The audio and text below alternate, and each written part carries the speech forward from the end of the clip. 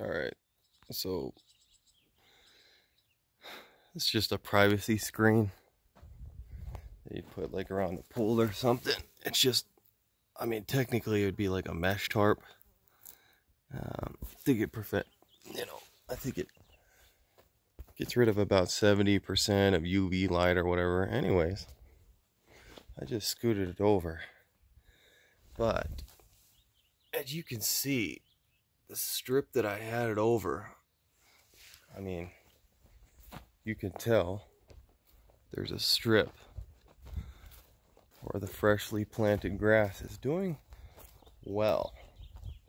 I mean, over here, it's doing good too. But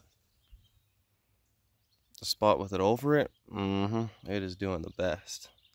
Because you could see there where it's coming in at, and then over here where there was no shade, no cover, and it's just struggling. And it's not that I didn't plant here, I did. It's just not really coming through.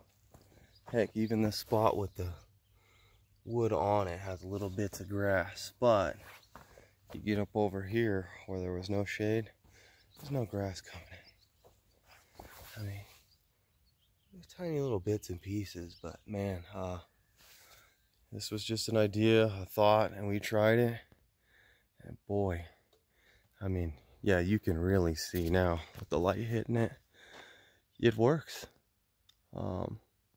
My goal is to get a few more of these and pretty much cover the yard. And instead of doing rocks, I'm going to get some stakes so I can lift it up a little bit, but not much. I like the moisture retention of having it pretty low. But even with just a couple rocks and stuff, I mean, the wind hasn't been bad enough to move it. So, heck, it's been working out. So, if you're trying to get some grass to grow and stuff like this, this might be your trick. Good luck to you, dudes.